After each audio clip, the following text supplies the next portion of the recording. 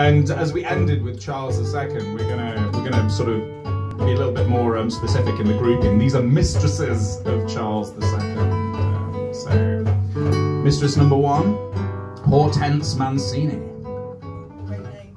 Mancini was the most favourite niece of the great French clergyman Cardinal Mazarin.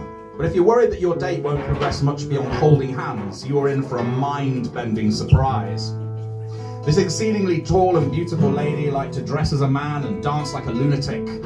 She could also fight with sword and gun. Naturally, Charles II fancied the pants off her. But during your date, try to avoid St James's Park, because Mancini is likely to run into and chuck you over for Anne Leonard, the king's illegitimate daughter, whom Mancini had the hots for. Just don't think about it too much. Bedwed or behead?